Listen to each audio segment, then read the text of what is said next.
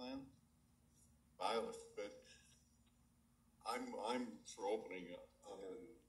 You know, we can put in, like you said, we don't want to, in that safety plan, we don't want to say must or shall or whatever, but make it more like a suggestive plan, recommendations. And you know, I think we've carried this thing far enough and we're ready to open up.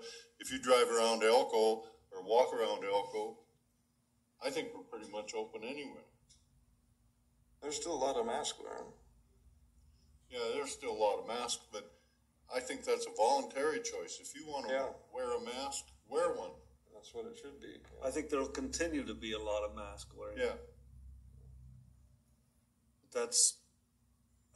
And that's fine. That's up to people. Yep, that's a choice people make, and that's up to them. I have no problem with people wearing a mask. I have no problem with people not wearing a mask. And I keep it in my pocket. If the business asks me to put it on, I'll either leave or put it on, depending on how bad I want what I'm after. Well, so what will that do for the mask police?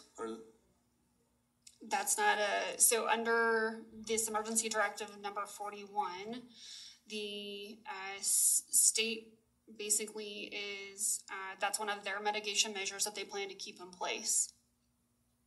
Social distancing, mask wearing, school reopening and operational requirements are still covered under Directive 38 and under the Department of Education.